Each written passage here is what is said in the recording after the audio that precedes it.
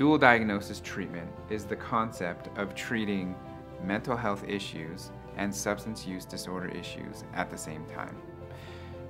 We view that as being very important because if you come in and seek treatment for just a substance use disorder and you leave treatment without treating the mental health issue, the issue that was causing you to use to self-medicate hasn't been treated, hasn't been touched.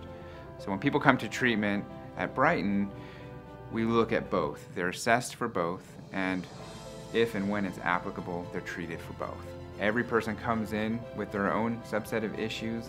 The addiction piece is there, perhaps the mental health piece is there. You need to sift through their individual issues in order to treat them effectively.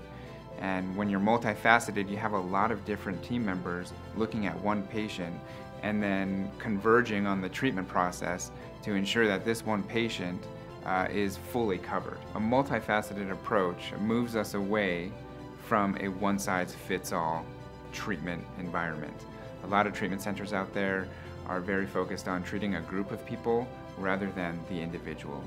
And we believe that while group therapy is very important and part of our program, bringing the individual in and treating their issues specifically is more effective.